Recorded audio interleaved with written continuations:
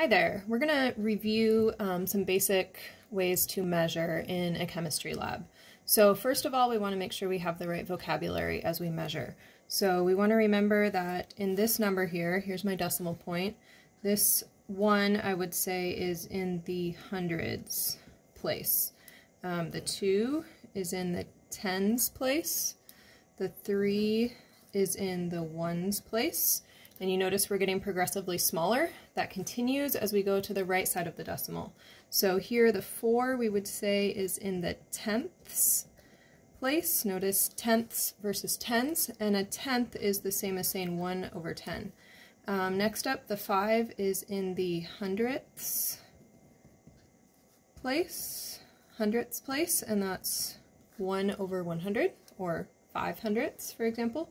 And then finally, I don't know that we'll really go this small, but this would be called the thousandths place, and that would be 1 over 1,000. So we'll be talking about these decimal places as we do some measurement.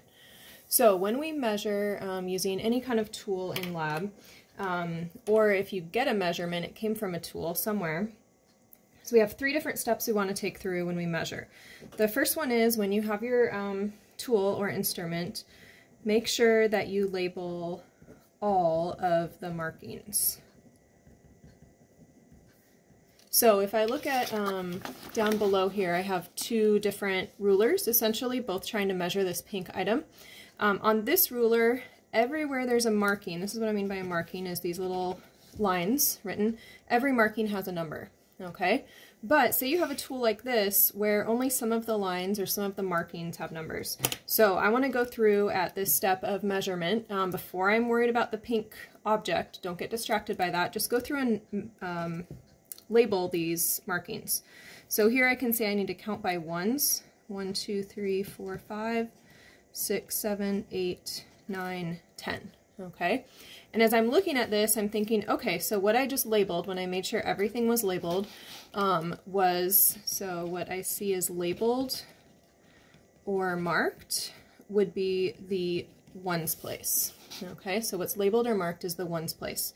Up here on this tool or instrument, I could say that what is labeled or marked is only to the tens place, right? So I see the 10 here, and that is in the tens place, like we talked about here. So first get your labeling done and think about, okay, what do I see labeled? Second thing you want to do is figure out, what am I going to estimate, okay? And so this is, you're going to look between the markings, okay? So you're going to answer this question, what place or what digit, which is just another word for number, what place or digit will you estimate? And that's going to be between the markings. So in other words, if I look back down here at these 2 tools, okay, if I'm looking here between 10 and 20, what I need to estimate is the ones place, right? So if I'm looking at the tens are marked, then what I will estimate is the ones place. Notice I'm not even worried about the object still, I'm just getting a sense of what the tool is I'm working with. Here I can see that the ones are marked, so when I go to estimate, it'll be estimating is it between, or where is it between 9 and 10.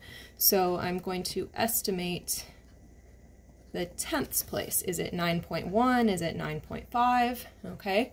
Now notice here, if the tens are marked, you estimate the ones. If the ones are marked, you estimate the tenths. Come up here and look at our places that we talked about. If the tens are marked, we estimate 1 place over, which is the ones, okay? If the ones are marked, then we estimate 1 place over, which is the tenths.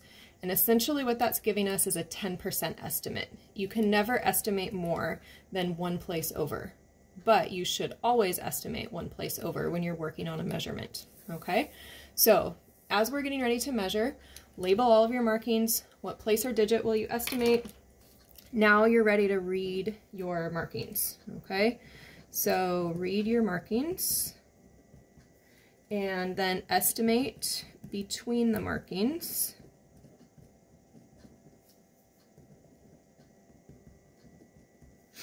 And don't forget at the end of all of that, to put your units on, okay? Your tools will generally have the units marked on them somewhere. When we talk about significant figures, the marking numbers that you read along with the estimate, so all of this, these are all called significant figures. And to put that in a different way that sounds a little less weird, this would be meaningful numbers. That's basically what we're saying. You'll see me when I'm grading or in other settings, sometimes the significant figures is abbreviated SF. So if you see SF, that means you have a mistake with your significant figures. Okay, so let's take a look down here to practice these two and just get a sense of what this label looks like. What place or digit are we going to estimate? We already figured that out. So when I go to read, I'm going to get maybe a straight edge to figure out where this pink object falls. Okay, so as I look at this, I want to read first what's marked, so I know it's more than 10. And then I look and I say, it's about halfway between 10 and 20. So I might say for my measurement that I think this is 15 centimeters. Okay, this 1 I'm confident in, this 5 I'm pretty confident in, but it is still an estimate. This I would say is 2 significant figures. All right, I've got 2 digits that I'm measuring there. Now, say your lab partner looks at this and says, I think it's more like 16 centimeters, and then your next lab partner thinks 16 centimeters as well. All of those are correct, okay? What would not be correct is if somebody says, I think that that's 16.0 centimeters. You're just feeling like you need to add zeros on. And how can I figure that out? We'll go back to the work you did here initially. 10s are marked. I estimate the 1s because I'm estimating between 10 and 20. You're not going to add any places beyond the 1s, so don't add a 10th place.